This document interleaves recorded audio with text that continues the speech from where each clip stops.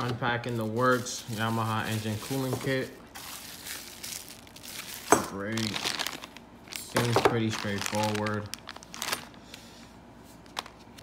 Came with no instructions, 2 stickers, but the instructions, they have a PDF on their website. That's the pump strainer. And I'm guessing this is what goes into the block, this piece. This is for the hole. I wish they would have gave you the drill bit, therefore you don't have to go and try to match it on your own. But let's see how this goes. I'm gonna install this. I'm gonna install this when I take the pump out, because I'm gonna send the propeller to get pitched with my computer, because my computer's gonna get chipped. I want everything to be in sync.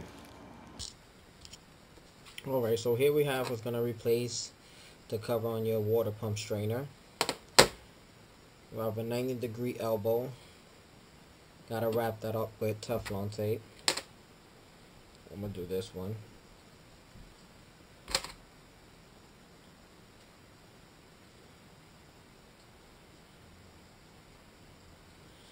Got to make sure you get real good coverage, as you do not want this to be leaking.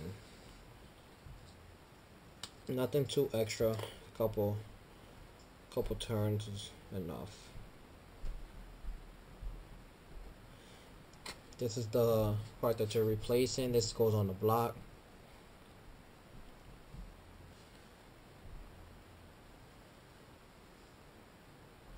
You don't have to worry about this being extra tight right now, as once it's on, we will tighten it.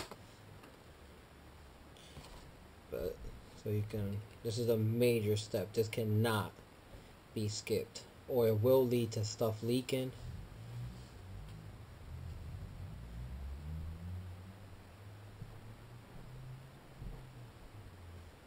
So for the first step, this does not come with the kit. You need to pick this up at a store. Teflon tape. First step done.